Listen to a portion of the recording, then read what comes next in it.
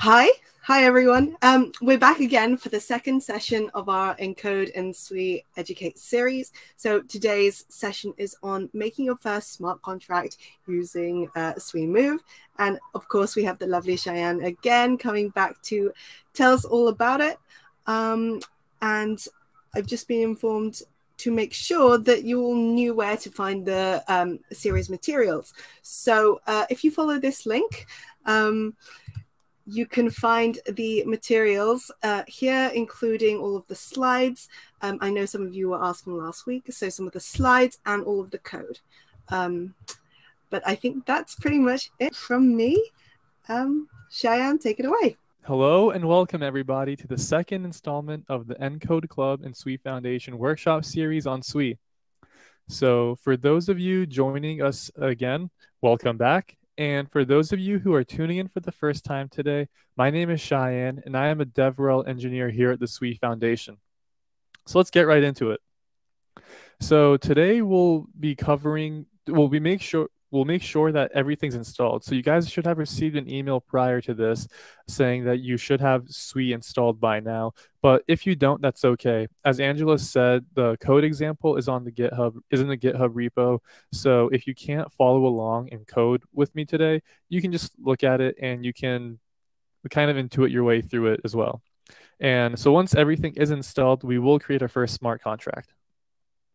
So if you have not installed Sui already, please navigate to this link, docs.sui.io/build/install, to follow all the steps for your particular OS and install any prerequisites and eventually install the Sui binaries. Then once you have done that, the IDE we'll be using is VS Code, and in my opinion, the best Move syntax highlighter is this one called just Move Syntax, made by Damir, who is an engineer at Miston Labs, and this will be perfect. This will be everything you need to really write Sui code and have it look all pretty. So let's jump right into it. Once all the binaries are installed, once you have the syntax highlighter installed in a new terminal, enter Sui move new car to create a new package named car. So once you do that, you'll see two items generated, a file called move.tuml and a directory called sources. So the main unit of move code is called a package, and a package must include these two files/directories, right? It must include the move.tuml file and the sources directory. So this is a screenshot of the move.tuml file that was just created, and it's a screenshot. It shows the package dependencies and metadata. And then the sources directory is where you'll be writing the actual move code. So before we do anything, before we get to anything technical, I just kind of want to give a background with respect to the presentation content today. So if you guys were younger, you probably went to an arcade, or maybe you don't have to be younger. Maybe you went to an arcade last week. But if you went to an arcade, if you've ever been to an arcade, there is always these car games. And as a child, I loved them. Like before I could drive, I mean, because, it gave me that sense of autonomy. Who cares? I'm only 12 years old, but I can actually get a feel for what it's like to drive a car. All right. So at these arcade games, when you were selecting your car at the beginning, you could pick between several cars, right? And every car was some mix of some variable of three different stats, let's say, right? So most of them had the three stats of speed, acceleration, and handling. Speed referring to the maximum velocity a car could reach. Acceleration referring to how fast you could reach that maximum velocity.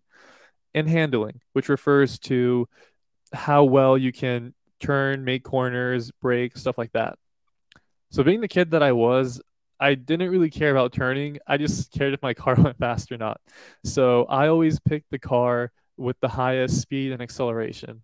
This was great when the track was straight, but like you guys know, for many times the track was also not straight. There was a bunch of turns and you had to brake and stuff like that. So incredibly poor choice for a kid that's never driven before and didn't care too much about braking. But I digress. At least when the track was going straight, I got to go a little fast, right? So before we hop into the actual content, let's talk about objects. So what are objects? The most basic unit of storage in Sui is referred to an object. I like to think of objects as the building blocks of programming on Sui. So in other blockchains, storage is done via a key value store, but that is not the case in Sui. In Sui, what I personally like about it so much is that it just feels so intuitive. So, like for example, here are some examples of objects. In AMM's liquidity pool, an in-game sword. So if you want to think about, like, let's say you're building an RPG game, right? And we will do this later on in the workshop series, which is why I'm hinting at it now. If you want to equip a sword, you literally just write that in the code that you have this player hero character and it equips this NFT of a sword. And that's why I just think it's so intuitive to wrap your head around. And also the car that we'll be going over in our workshop today is also an object. So you'll see in this little, like this screenshot to the left, that every object has two things that really make it an object. It has the has key modifier and ID. So the key refers to that it's a key in global storage, meaning that you can eventually write this variable, this object, to global storage. And ID UID refers to the unique global identifier that is generated at runtime. And before we move forward, it's also important to note that objects can have 4 different types of ownership. So objects can be owned by an address. So let's say like I want to like purchase an NFT, like a traditional NFT, right? Like a JPEG NFT. That JPEG literally lives under my address. So when someone looks at my address in the Sui Block Explorer or Sui Explorer, they'll see, oh, yes, my corresponding address has this object of this NFT. So objects can also be owned by another object. So for example, like the example I was talking about earlier regarding the RPG, if my player is, let's say my player is called Hero in this game, my player can equip that sword or my player can sell that sword. So that shows that, oh yeah, objects can also be owned by another object. Objects can also be shared, which is a core concept that we're going to get to later today. A shared object, but for now we can talk about that a shared object is not owned by anybody. A shared object just exists in the Sui network and anyone can freely interact with it given the constraints given that they satisfy the constraints. And then finally, immutable. An immutable object, as you may intuit, cannot be changed in any way. And the only time so it's similar to a shared object, I should say, with regards to that, anyone can interact with it, but you can't write to it. So the most you can do with it is to get a read-only reference to it. And if you're confused by what I just said, like, oh my God, do I have to worry about if it's owned by an address, owned by an object, whatever? No, you do not need to worry about what goes on underneath the hood and how transactions can handle these things.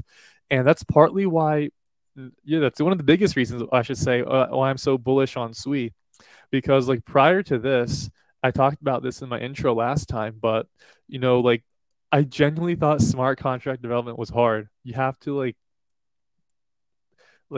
think about so many small details, like cover a bunch of memory, like go through a bunch of memory management, but Sui abstracts this away from the smart contract developer. So you can just focus on writing the best app that you can think of. Because ultimately our goal is to onboard the next billion users onto Web3. If the dApps that we're creating are like super difficult and like super like concise and particular, I don't think we're going to get there. But I legitimately do think that due to Sui's novel object-centric programming model, it's just easier for us to intuit and wrap our head around this. So yeah, let's go through the real code now. So here's the first snippet of the car code. And again, you can find this on the GitHub repo. So let's go through everything first. So at the very top on line 1 here, you'll see module car : car. So module just refers to the fact that it's a smart contract. The first car is the package name. So earlier when we typed in Sui move new car, that first car is this package name. And the second car is this particular module's name. And importing modules, I should add, is similar to Rust double colon notation. So if you've played with Rust or you've actually programmed in Rust before, this should be super common. You should be getting deja vu right now, and for good reason. Then let's take a look at the next line. On line 3, we have this use import. What we're doing here is that we're importing object from the Sui standard library, and this allows us to instantiate and manipulate objects. Then let's take a look at the actual struct car. So I should go beyond and add that it's not just a struct, right? It's an object because it has the two things we talked about earlier. It has the has key annotation, and it has the unique identifier as the first field. So you might be worried if you might be thinking, what does this has key mean? And yeah, like I explained earlier, it allows us to write this variable to the blockchain. It essentially says, okay, or to the Sui network, I should add, it's going to say that, oh, this car will exist on the Sui network in some capacity. And then besides key, there are 3 other fields that I'll briefly go over as well. And they are store, copy, and drop. Store essentially refers to the fact that you'll be able to store this variable or this struct inside another object. So for example, if we had struct car has key comma store, it means that, okay, so this car can live independently on the Sui network as a top level object, and it can also exist inside another object as well. Copy and drop refer to the fact that you can duplicate / delete that struct respectively. So with traditional blockchains, for example, we want to create something. We want to like emulate something financial, right? We don't want to accidentally create nor destroy money out of thin air. But sometimes we do want to copy / delete other fields, right? So the fact that we have copy and drop is just like another signifier that says to the compiler, okay, don't throw an error if you are copying this or deleting this. You're doing it on purpose. So just another check. So with that said, let's take a look at how we actually instantiate this new car object. Voila. So first we need to, you'll see at the top that we have this use import. And essentially what this does, this transaction context is how you pronounce it, is that what transaction context does, it's a privileged object, and essentially just gives us information about the transaction that we're currently executing. And this is, again, something that's like done underneath the hood. You don't have to worry about it. But nevertheless, the biggest thing to take away is that anytime you want to instantiate a new object, you need to pass in a mutable reference to this transaction context. And as you can see, it's the 4th argument to this function, context, ctx, : and mute transaction context. And yeah, so if I didn't add, yeah, what it does is it essentially adds, essentially gives us information about the transaction right now, and it's what is used to generate that unique ID for that car. So before we talk about the rest of the function, let's also talk about function visibility modifiers. So as you can see, this function called new is just a fun. It's just a normal function. But there are other visibility modifiers, like I said, that you can add to it that enable you to do different things with this function. So for example, if we were to highlight this or annotate this with public, if it was a public function, it means that anybody could call or import this function into another module. If it was a public friend function, it means modules that we give specific permission to can use this function. And entry functions refer to the fact that if it was an entry functions can be called directly, like in a transaction. So for example, let's say we're making an AMM, right? If our swap function for this AMM would have to be a public entry function. It has to be public because anyone has to be able to interact with this function, right? That's kind of the whole point of a decentralized exchange. It has to be an entry function because you're actually calling that transaction. And it's a function, well, because it's a function. Oh, and one thing to mention is that entry functions cannot return anything. So again, taking a look at this particular function, new, it's returning the car object. So once we call new, it returns this object. And if it were to be an entry function, like if right now, if we were to just write entry fun, it would throw an error because it's returning this car object. And then, yeah, in order to instantiate this object, this car object, we just do three things, or two things, right? We pass in the three traditional arguments of speed, acceleration, and handling, and the mutable reference to the transaction context. And as you can see, we just instantiate the new car just like that. And one thing to note is that you'll see that for the ID field on line 5, it says ID object double colon new transaction context. Because again, you need that transaction context, the mutable reference to that transaction context in order to instantiate a new unique identifier. So let's go to this next function. So if we think about the last slide, it doesn't really do anything, right? We instantiate that new car and we return it, but so what? We're not really doing anything with it. So what we want to do now is to give that new car some meaning. So what we do is we essentially what this does is now we transfer it to the person calling or the address calling this function, right? And that's done via transaction context double colon sender, which is the address of the person calling the function. And this is simply a naming convention that constructors are named new and then entry functions are named create. So as you can see, the arguments are the same, except that now we kind of like simplify the code a little bit and we just say, okay, new actually instantiates that car and create both uses new to instantiate it and then transfers it via transfer double colon transfer to the address. So as you can see, this function transfer double colon transfer is directly from the Sui standard library. The first argument is the object, so in this case, the car, and the second argument is the address. And it might look a little complicated. It might look a little weird. Oh, transaction context double colon sender. It's just you, the person calling this function.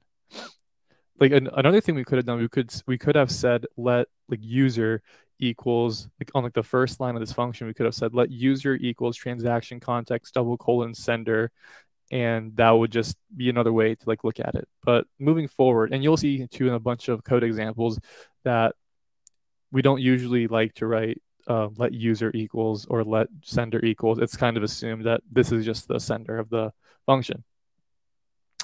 So, okay, now let's say we want to transfer this car to someone, like a friend. Let's say we want to give this car to a friend, or let's say we want to trade it, or we want to like list it to a marketplace or whatever. We have to create our own function called transfer, and this has to be a public entry function. And the two arguments are going to be a car. We're passing in the actual car itself and the address of the recipient. And then simply, you'll see the next line. All we do is just transfer, call transfer double colon transfer the object to the recipient.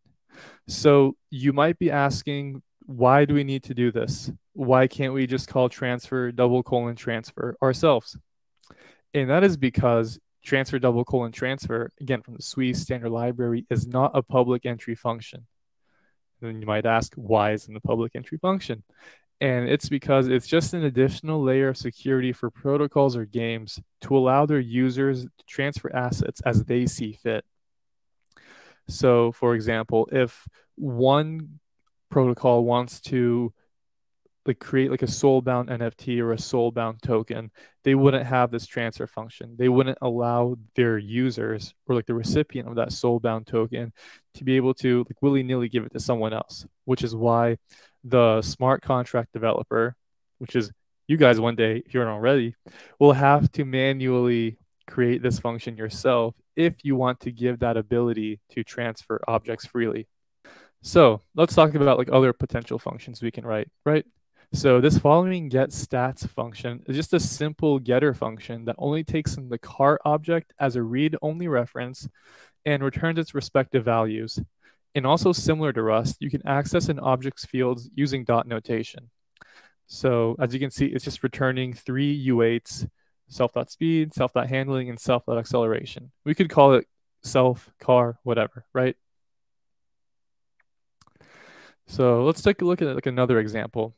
So let's say in this game of ours, we can like take our car to a body shop to get some modifications done. And you might ask, how can we demonstrate this in SwiMove? Super easy. So if you look at the last slide, we passed in car as a read-only reference because that's literally all we're doing. We're just reading the values, right? But here, if we want to actually modify or mutate that, you'll pass it as a mutable reference. And as you can see in the first function, for example, upgrade speed, it's just going to take, it's going to be self.speed equals self.speed plus amount. So it's going to be the current amount by which the current speed plus how much you want to increase it by. Super easy. Super, again, it's super straightforward, which is why I love SwiMove so much. So just to recap, what do we learn in these past few slides? We learned that Sui utilizes an object-centric programming model and that objects represent ownership. I think that's one of the biggest, if you're going to take away one thing, like this entire lesson, is just to think of objects as representing ownership. Biggest takeaway, I would say.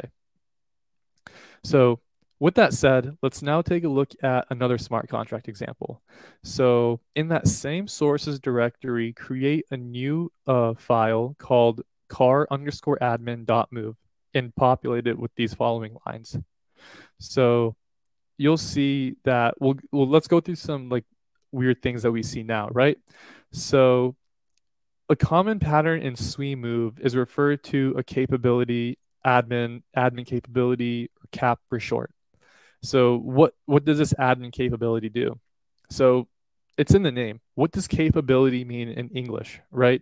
If I have the capability to do something, if you have the capability to do something, it essentially means that you have like the ability to do something, right? You have like you have a privilege to do something special. So you can imagine that whoever has this admin capability has admin privileges essentially. And the next thing you'll see is that we have this init function down below.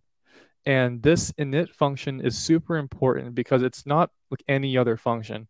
Anytime you see in a function called just fun init, meaning it's not a public function, nor is it an entry function, and it only has one variable, it only has one argument, the mutable reference to the transaction context.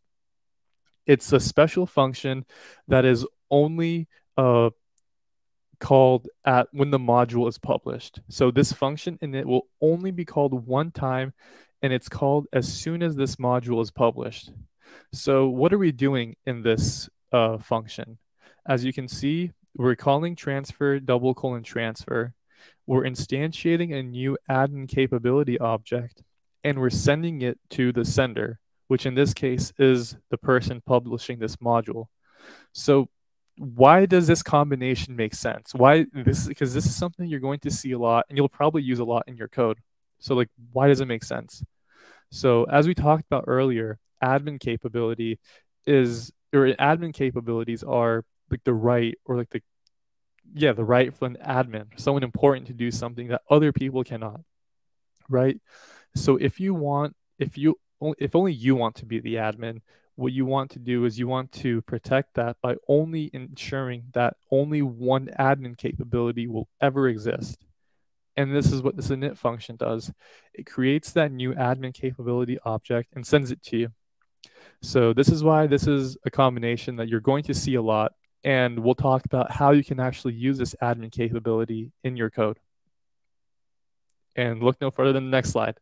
So let's go back to, if we think about the previous create function, what's different?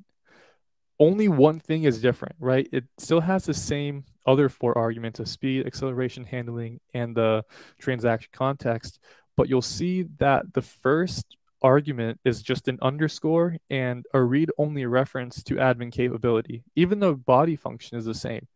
But what does this mean?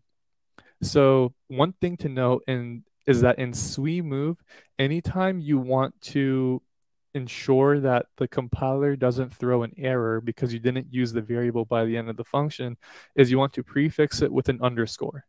So in our example, we're just leaving it as an underscore, but it could be something like underscore admin cap or whatever. But like I said, it doesn't matter. Just leave it as an underscore and that's going to be fine. This function is essentially saying that, okay, we're not using the admin capability, but the address calling this function needs to have it, right? Because we're not using admin capability anywhere else in the code. We're just saying the user needs to have it. So what does this mean?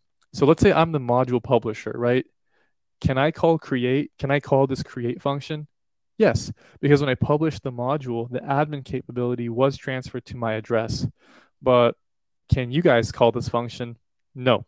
So only I can now call this create function and only I can transfer cars to myself. So this is kind of a meaningless function, right? Because you kind of want other people to be able to create cars, but this is just one way that you can use this admin capability as like an admin type privilege. So quickly recap, capabilities can use to gate admin access for functions. If you want to do something that you don't want anyone else to be able to do, or you don't want everyone to do, you would use a capability. So like in our example, we created only one admin capability, but there's nothing stopping you from like creating other admin capabilities via other functions. But again, that was just one example. So let's take a look at our third and final example. So again, in the sources directory, create a new file called car_shop.move and populate it with the following code you see below. And if you don't want to manually populate it, lucky for you, it's on GitHub, just to remind you guys again. So you'll see that pretty much like everything is the same, right? But we have this error code on line 10, insufficient balance, and we have this new object. Remember, it's an object because it has key and ID as its first field on line 10 of this example. So before, anyone could mint a car for free, right? Anyone could like instantiate this new car object for free. But now it's going to cost you some cold, hard Sui. And let's take a look at how we can model this. So let's look at our init function first. So our init function does two things now, as you can see. It, like in the previous example, it just minted that admin capability, but now it does the same thing. Instead of calling it admin capability, we're calling it the shop owner capability, and yeah, instantiates it and transfers it to the module publisher. And as you can see, it instantiates this new car shop object. So let's talk about the fields quickly. It has the ID because it's a new object, the price. This is going to be the price of a car, and the balance. So this balance is just going to be instantiated at 0. So like I said previously, the init function is a great way to create your capability, because if you only want one of it to exist, this ensures that only one of it will exist. And similarly, the init function is also a great place to instantiate any shared objects you have. Because in our like game or our DApp, for example, we don't want anyone to create their own car shop. We just only want one.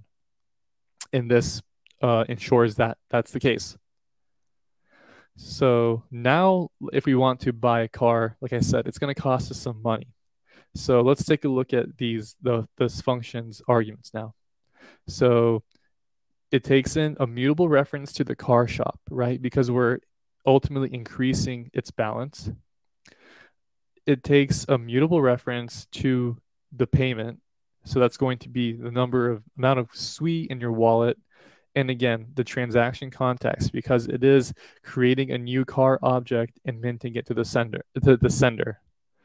So you see the first line is just a simple assertion. Assert that the value of the payment of the coin is greater than or equal to the price of the coin. The price of the car. So that's essentially saying, it's a long way of making sure that you have at least greater than or equal to the amount of Sui in your balance than is the price of the car. And then before we take a look at the next few lines, let's take a backtrack and look at some of the Sui standard library's APIs. So these two snippets are from the coin.move and balance.move from the Sui standard library. So coin, as you may kind of intuit, it's similar to an ERC20 token, like a fungible token. And you'll see that it has key and store. So what does that mean? It has key, meaning it's going to be written to the Sui network, right? And it has store because it can be stored inside of another object. So like a good way I like to think about that is like, let's say you have a game, right? You can, if you want to like play with like actual Sui, like real Sui, you can also include a field in like your hero's in your hero's one of your hero's values can also be like coin, right? Or it could be something like, or it would make sense to be balanced, and we'll get to that in a second. But essentially, you can make it so that your actual character in your game can like own a Sui. So essentially says that you can store this coin inside an address or another object.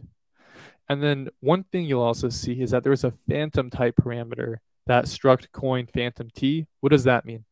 So it essentially allows anyone to be able to create this generic coin of type t.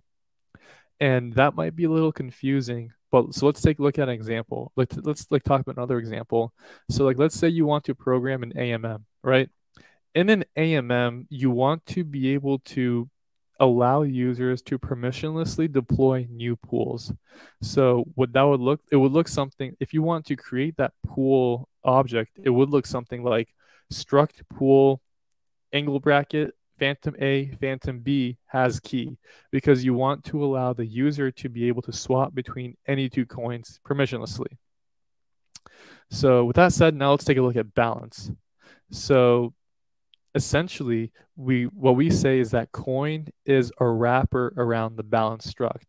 Why is it a wrapper? Because if you look down there on the bottom screenshot, you have this balance struct. And notice how I said struct and not object. I said struct and not object because balance only has store. Balance, like this balance value cannot be written directly onto like the Sui network. It has to exist within some other object. In this case, it's our coin. So what we say is that coin is a secure wrapper around balance because coin takes in balance as one of its values. So you might also ask, why is this the case? So the reason is that we allow this lower level API balance, and it can be used for many things, including custom coin types and bypassing traditional constraints that we have on coin. And when I say coin, I'm referring to the Sui standard library coin. So some examples include if you call the function balance : create supply, it does not require a one-time witness, which is something we'll cover in a future workshop, unlike coin : create currency. Balance can also be used to create custom coins with a different logic, such as regulated coin, which is an example of a coin that, think of like USDC, right? If we want to be able to blacklist a certain address because, like, let's say they were involved in something fraudulent, right? We could use the logic in regulated coin, which again is in the Sui repo on GitHub. And the last thing is that balance does not have an ID, so it does save a small amount of space when it is wrapped. For example, in our shop balance.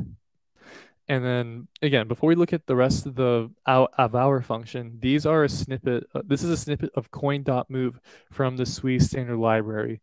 So as you can see, these are just simply several functions used for manipulating coins and balances and going back and forth between the two. So if you look at line 10, line 10 of this example, sorry, line 19. Bad eyes. If you look at line 19 of this example, you'll see coin : from balance. Essentially, what does that do? It's in the name, right? It takes a balance and wraps it into a coin, from balance into a coin, right? And yeah, just the one thing I'd like to add is that if you really want to like up your Sui, I would definitely go through all like not all of them, right? But like some of the more relevant ones, like definitely coin and balance. A bunch of the files in the Sui standard library just to know what you can do to really either like take your code to the next level or to like kind of like create your code in the first place, right? Because a lot of these functions are like, I would say essential. Yeah, they are essential in writing Sui move code. So I definitely recommend all devs to go through the Sui standard library. So let's take a look at our, let's go back to our by car function and let's take a look at the middle 3 lines again. So line 4 of this example, we take this mutable reference to balance. What we do is, because as you can see in the function argument, we pass in coin. We pass in a mutable reference to coin Sui, or Sui balance. Line 4, what that does, it essentially takes that balance and unwraps, it takes that coin and it unwraps it and gives us the balance. So, and that's coin balance, aptly named, right? Then the next line, line 5, it takes that balance above and it splits it. It takes a sub balance and sets that equal to paid. So as you can see, we take that the first argument to balance double colon split is the previous coin balance, and it just sets it equal to the shop price. Because if let's say this car is 100 Sui, we just want that 100 Sui. And then the last line of this, the balance lines, right? Line 7, it adds that sub balance we just took and adds it to car shop. So if we go back to car shop, yeah, right here, you'll see on line 22, you'll see that that balance field, balance Sui, just refers to the amount of Sui it has, right?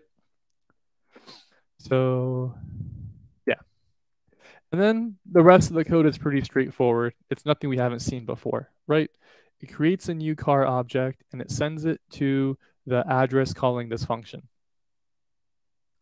So if you were here for the first presentation, you also might have heard me talking about objects and transactions, and like owned objects versus shared objects, and simple transactions and complex transactions. So let's do a quick recap of the 4.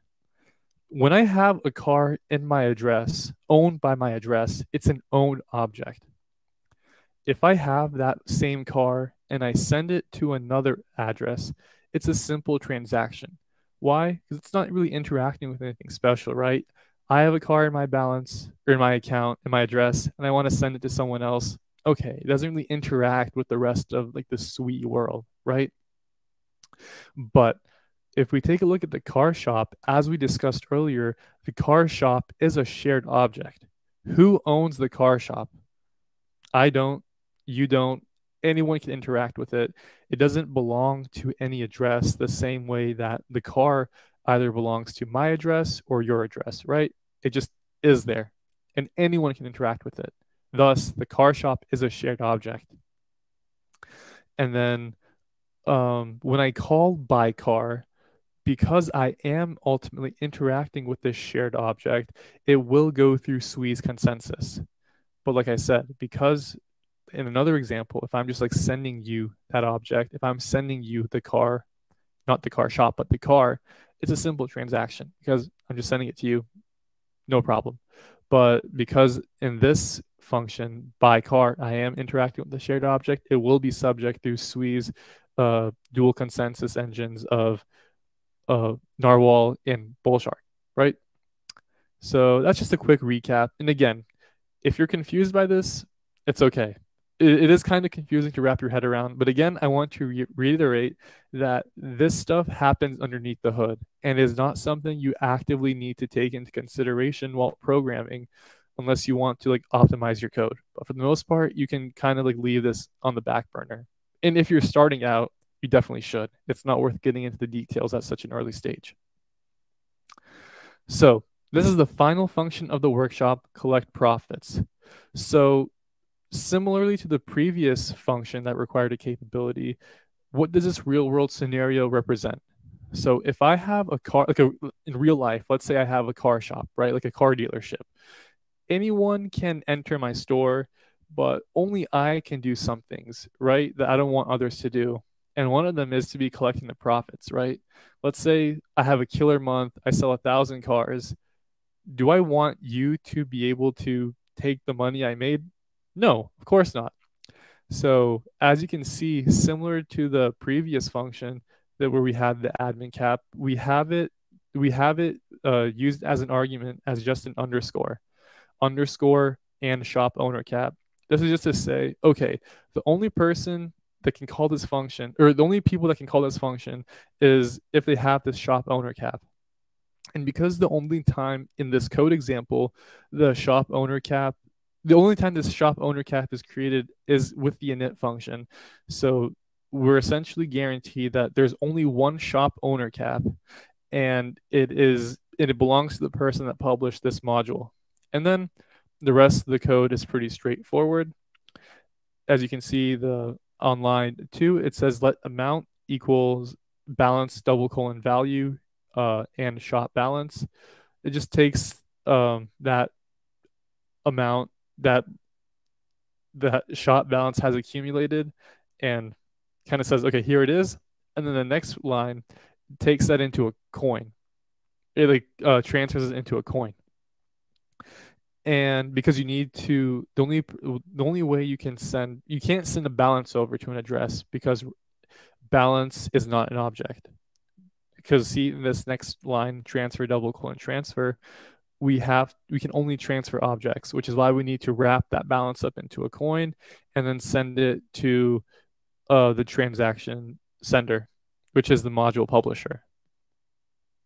And then finally, to recap, shared objects can be accessed by anyone, like we just saw, the car shop, anyone could use it, and that interacting with shared objects is now, again, subject to consensus. So that's it. Thank you for listening. Here is a bibliography / further reading if you're interested in diving more into how the Sui network works. And before we end, let's take a look at what we have next. So next week, February 22nd, which is my birthday, at the same time, we'll have our third workshop, Intro to Sui Objects and Creating Your First NFT Project in Sui Move. So that's next week, my birthday, don't forget. And also, we have the Sui Denver Builder House. So running from February 28th to March 3rd is our first Builder House of the year, the Denver Builder House. If you'll be in Denver, feel free to sign up. Spots are limited, so if you are going to be in town, sign up ASAP. This will be a great way to meet a bunch of the team at Miston Labs and the Sui Foundation. And then to close it off, here is here's a QR code to a survey. This survey is super important because we're going to use it to collect feedback and hopefully make future presentations better. I'm human, I make mistakes. Please point out those mistakes to me. If I had any, if I did a good job, please write that too. But yeah, essentially, we just want to use this feedback to ensure that these future workshops are going to be as best of a use of a time for you as possible. I'd like to open the floor now to questions. It says, how do we deploy the contract? This is something we'll talk about in the next, yeah, there we go. So how do we deploy the contract? This is something that we're going to cover in the next workshop. And then, yeah, Tufan's next question was, Tufan's a bunch of questions, awesome. Will there be a common contract shared object for minting NFTs? Because you know NFTs need some standard, at least the metadata, or does Sui want to change this completely? So if you take a look at the Sui, so in the next session, we'll actually cover like creating our own NFT, right? But right now, there is like some like rudimentary code online. It's not rudimentary, it is complete, but there is some code online in like the Sui repo that talks about creating your own NFT. And with regards to like standards, this is something that's being actively debated in the Sui community.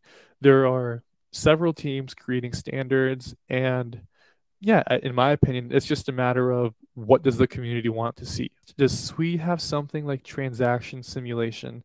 Like, can we see how will our balance change if we sign a transaction? So there are tests. I'm not sure if that's what you're asking, but for example, we do have tests where like you can actually like test a module and say like, okay, let's say I mint 100 Sui to myself, buy a car for 50 Sui. In the next transaction, after that transaction, I should have 50 less Sui in my account and a car, right? So it will look something like that. Can you please explain the phantom t generic parameter in coin phantom t? This is a great question because it's something I struggled with, and I kind of like still have questions about it, you know? So, yeah. So this is the slide, right? So struct, you'll see struct coin phantom t has key store. So this phantom t essentially refers to the fact that anybody can be able to create their own coin. Anybody can and like I said, it's analogous to an ERC20 token. Anyone can like, create their own token just by using a few lines of code. This phantom t is here because you want this coin to be generic. If this phantom t didn't exist, it would only refer to one coin called coin. But because we have phantom t, it just refers to the fact that it can be any coin. Anyone can create their own coin. And you'll see that the second field has balance t because it has to be the same. The balance also has to be the same type as the coin. If we have like, let's say, coin A, let's call it coin A, right? If we have coin A in our balance, coin A has to be a wrapper around balance A. So the phantom in this example just refers to the fact that it can be any generic coin. And like I said, if you think about an AMM, the struct declaration in the AMM would look something like phantom A, comma, phantom B, because you want to be able to swap between any two coins permissionlessly. If it was just AMM, like no phantom whatever, it would have to be like a predefined swap, and creating that like function for like every single pair manually is a huge pain, if not impossible, which is why we have the phantom type parameters. What if we have a simple if check that checks the caller ID instead of using capabilities? Yeah, that's possible, but you would have to hard code that address in, right? Because like let's say you're the admin, you have your own particular address. You would have to say something like, it would look something like if address is not equal to this, abort, right? Use Sui transaction context, self transaction context. The self indicates a struct car or module car. This is a good question. So let me go back to that slide, or like one of the slides that has it, right? Like this slide, for example, right? So you can see on line 8, we have the import use Sui context self comma transaction context. So the first self refers to the actual transaction context import. So we're utilizing functions from transaction context. So neither. You asked if it indicates the struct car or module car, car. Neither. It indicates that you're using the rest of the imports from the transaction context module, which again is on Sui's GitHub, is in Sui's GitHub. Pavlo asks, if we talk about objects, is there any chance that object may lose the owner? Like direct reference the wild pointer in C++, and how can we avoid it? I can imagine a situation that there may be a situation that object is not referred, but memory still exists and we can mess with it. So again, one of Sui's high points is that this will never happen. That under the hood, Sui will check if an object exists where it should or where it shouldn't. So it'll make like losing objects randomly almost impossible.